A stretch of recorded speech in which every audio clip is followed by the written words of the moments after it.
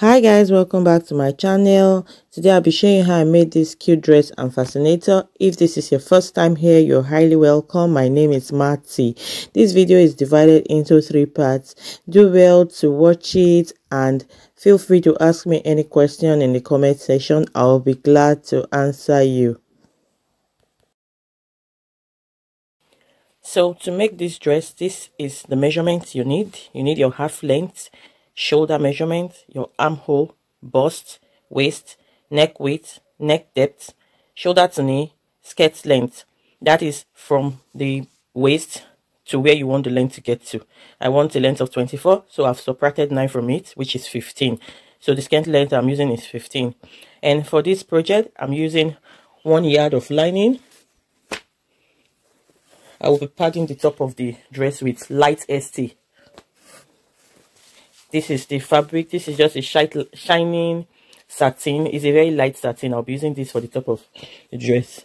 And this is the lace I'm using. The lace is 2 yards and 7 inches.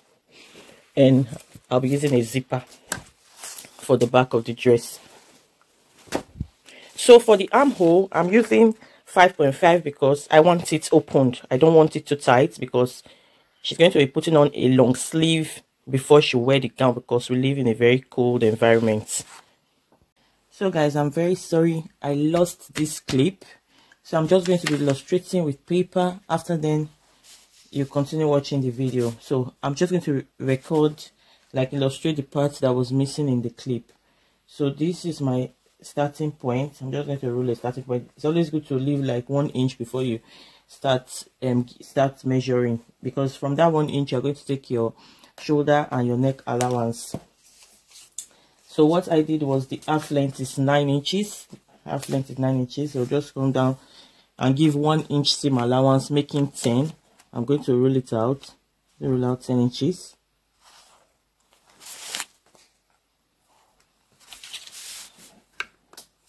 So after the 10 inches, the next thing we'll insert is the shoulder measurement. And the shoulder is 9.5. Half of 9.5. Yeah. The easiest way to know your measurements, like maybe they say 9 3/4 and the rest, is just get your tape. This is 9.5.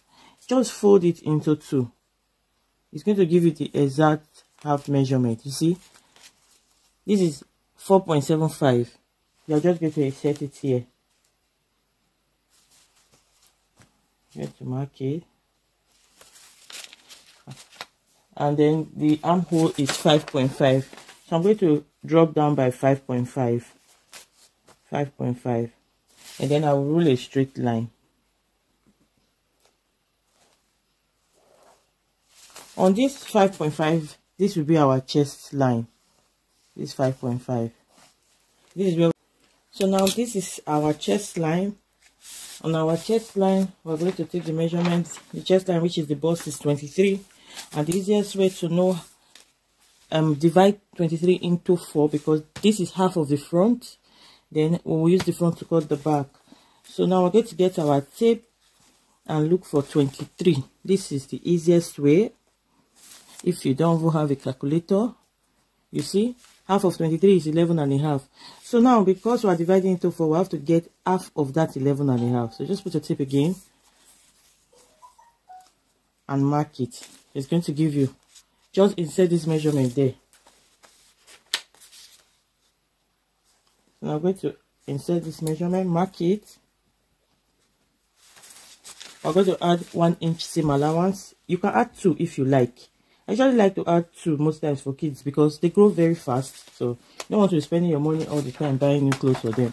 So the waist is 22. Half of 22 is 11. Half of 11 is 5.5. But if you don't know, you can follow that procedure that I just showed. So you're going to insert 5.5 here for the waist. This is the waist. And then you're going to add the 1 inch seam allowance. And then you will connect the 2 lines. Connect both lines together. And then we have our measurement for the shoulder, the half length. For the armhole, I think you will see it in the video. All you need to do is come down by 1/2 inch First of all, you measure the neck width. The neck width is 2.75. This is 2.5 here. So obviously this is 2.75. I'm going to mark 2.75 here. And then I'm going to connect 2.75 to this point. Connect both points. You know, because the shoulder is slant. Our shoulder is normally slant. And then the neck depth too is also 2.75. I'm going to come down back 2.75. And then you're going to take your curve and curve both lines together. And we have our neck, the front neckline now. So for the armhole, we're going to find the midpoint of what we have left is 5 inches. The midpoint is 2.5. You're going to come in half or quarter of an inch. And then you will curve these 3 points. This one, and this point together. You're going to curve them.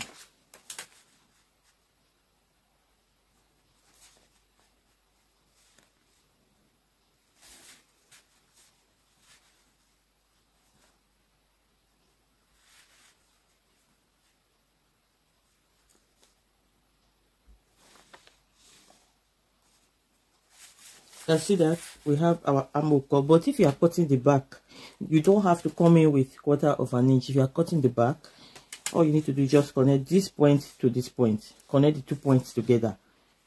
If it's the back armhole now, this is what we'll be tracing. This is what the back should be like. This should be the back, and this is the front.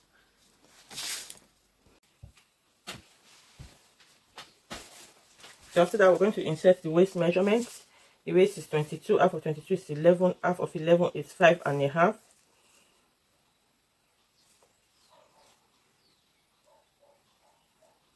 Yeah, add your 1 inch seam allowance. Then you're going to trace it down.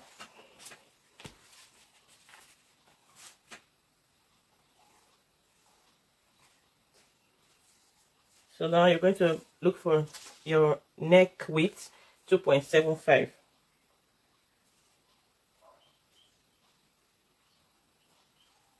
And the neck depth I'm using is 3 inches.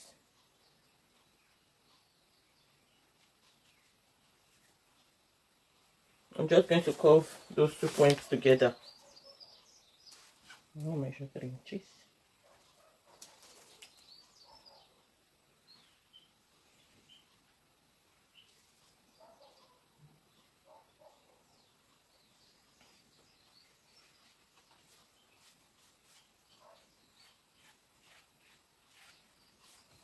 So the shoulder, I'm going to come down by half an inch.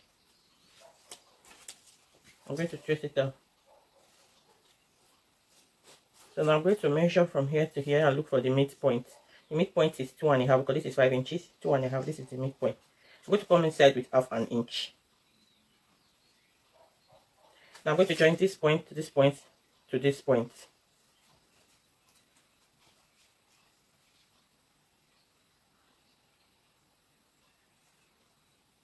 I'll first of all join these two.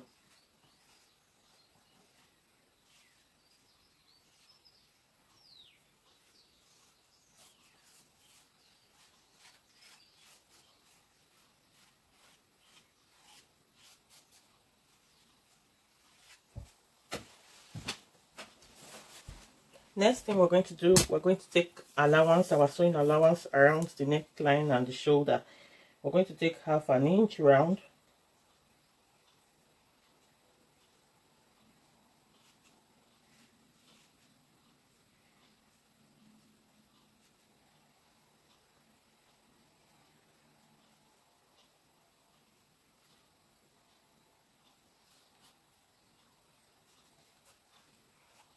And just join the lines together.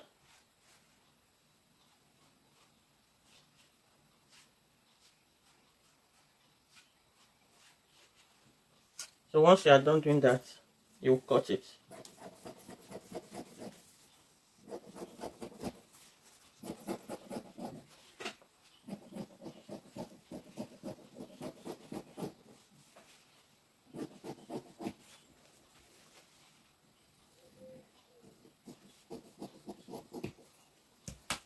So we have the front bodies. We're going to cut out the back bodies now.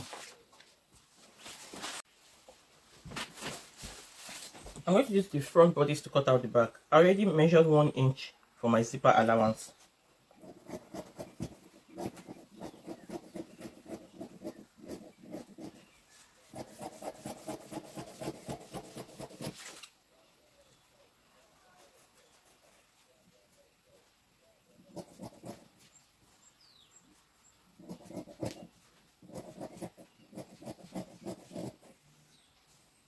So now I'm going to measure out the shoulder and the back. The back, I'll be making the neck 1.5, not 3 inches. Just going to join it.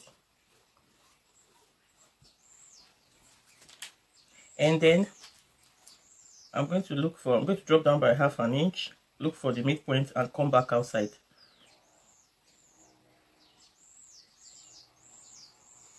I'm going to come out by 1/2 inch. I'm not covering the back inside. That's the difference between the front and the back.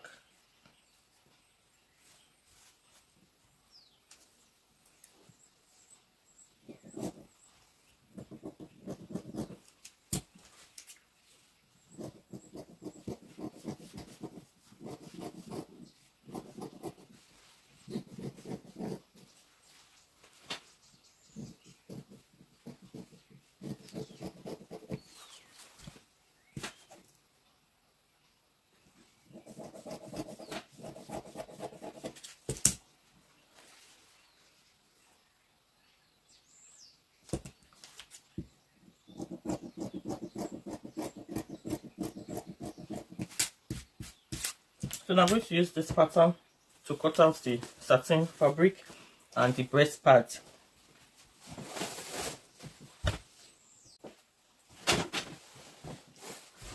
So I've gone ahead to cut I'm done cutting the upper part, and I've even cut out the stay. So what I'm going, and I iron the stay on the lining.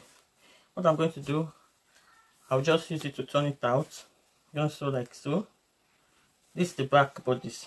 I'm going to sew it like this, sew the neckline, the armhole, but I won't be sewing the back. I'll just, the bottom I mean, I'll turn it out. I'll do the same for the front bodies. Going to sew it around and then I'll turn it out. So I'm going to cut it down.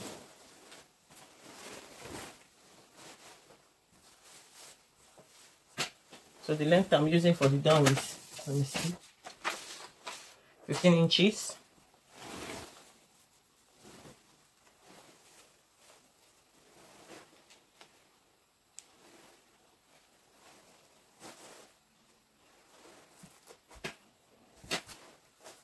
I'm going to measure 15 inches.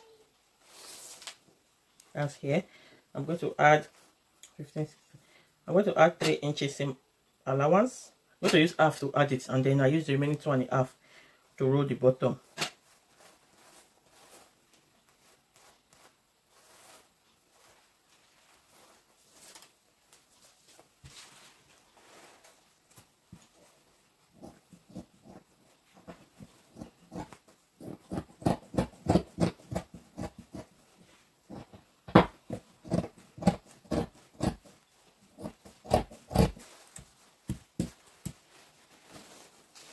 To sew the bottom, I will just gather it up.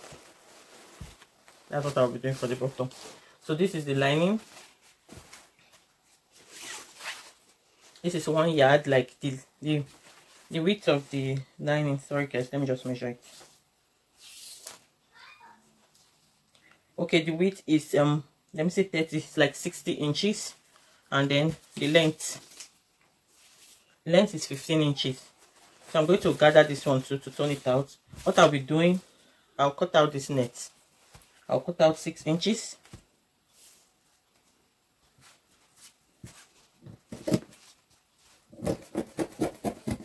Into 3 places. This is just going to give the down extra puffiness. It's going to make it really ball, this net.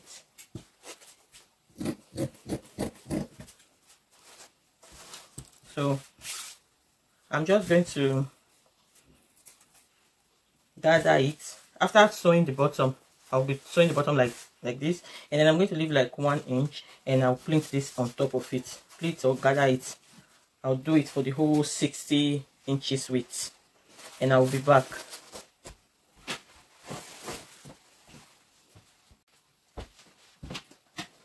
So I've gone ahead to join the front. Let me just open this.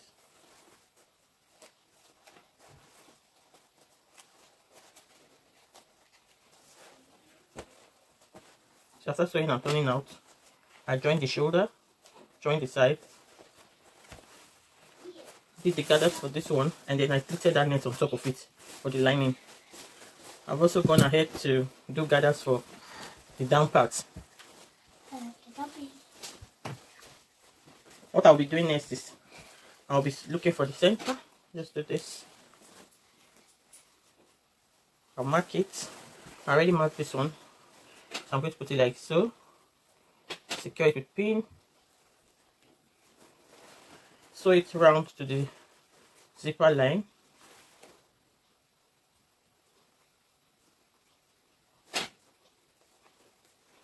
When you're putting the gathers, you make sure that the gathers is exactly the same length with the bodies.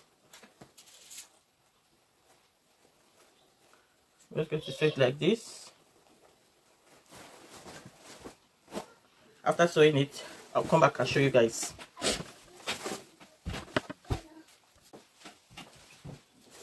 So I'm going ahead to attach the down to the up. The down is even bulky enough. You can choose to leave it like this if you don't have extra lining. So what I'll do now, I'll go ahead and close this zipper line up to this extent, because if you're making a gown for a baby, you have to leave space to zip, leave a space after the joining, so that you can wear the baby from their leg, you can wear it from down. It will go in, they'll go into it freely. So after fixing my zip, I'll come back and show you how I'm going to attach this bottom lining. So I've gone ahead to put the zipper. You can see our dress is almost ready. I'm just turn it like this so you can see the zipper. I fixed it like an invisible zipper. So next, we're going to take this one. We're going to make sure that this net is resting on the fabric. It's facing the fabric. So this is the part that will be touching the child's skin. So what we're going to do, we're going to look for the midpoint, the middle of this one. This is the middle. Notched it. So we're not just going to press it on this middle like this. No, we're going to flip it over like so, and then we'll sew. We're going to sew it round up to that zipper.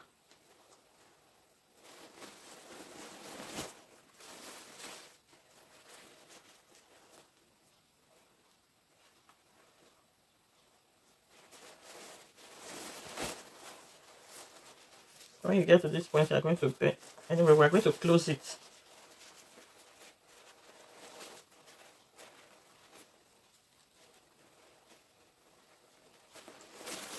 So that after sewing it, it's going to be like this. This side is going to come out. So you're not going to see any rough edge. Before we sew it round like that, I will first of all close it now. I'm going to close it. I will close it up to this extent. I'm not going to close it completely up to this place, and then I'll just pleat the remaining net there after closing it. So when I'm sewing, I'm going to sew it like this, and then we'll be done with the sewing of the dress.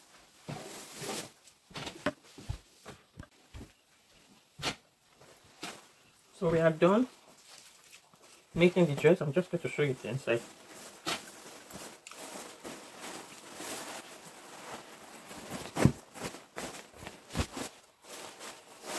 This one looks like, this is the opening,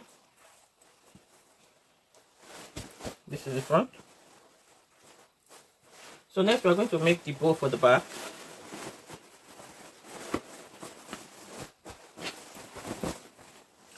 You see that the net is actually touching this one. No, it won't be touching the child at all. So to make the bow, I'm going to be putting crinoline inside to give it that bounce. This is the width. The width of the crinoline is 6.5. So what I'm going to do, I'm going to get my fabric. That's the wideness of the bow. Now I'm going to measure how wide I want the bow to be at the back. So I'm going to make it 8 inches. It's going to get to this extent. It's going to be big. 8 inches. So I'm going to put this fabric on fold. Measure 6.5 plus half each, same allowance. I'm going to sew it like this, making 7 inches, and then it's 8 inches. 8 inches, 8 times 2, 16, because I'm going to sew it long and then bend it at the back. 16. So I will be needing probably 17 inches because I'm going to sew it like this. After sewing it straight, I'm going to close it like this before I'll gather the middle. But I'm just going to get excess. I'll probably measure 19 inches for the length of the bow. Let me first of all cut out the width, 7 inches.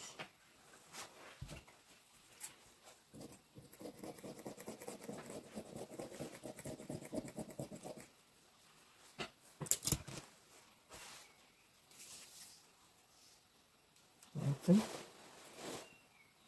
going to stop here.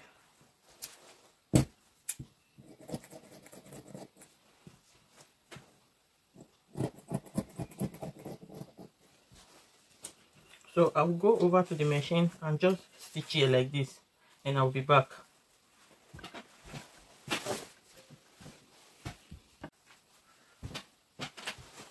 I've gone ahead to sew it, that straight line, sewed it, so turn it out. I'm going to fix in this crinoline.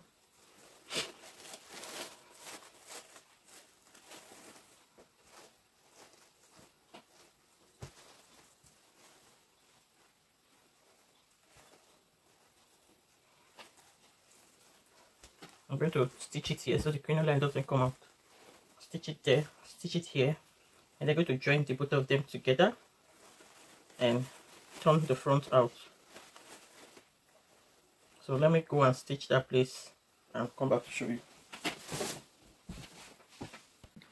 So I'm done joining it. See? So you just turn it over like this, and then now you just try and look for the middle.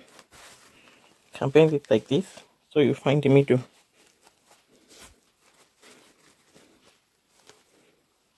So for the middle, you take your needle and sew straight.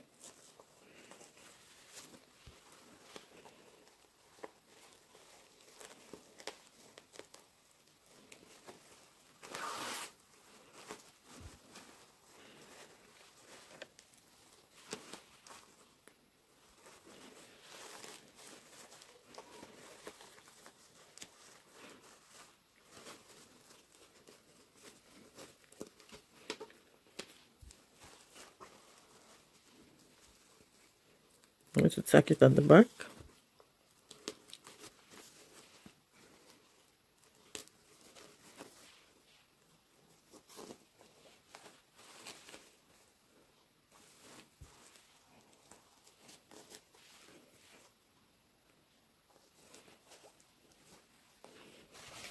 And then you can cut it. So now we're going to put something in the middle here.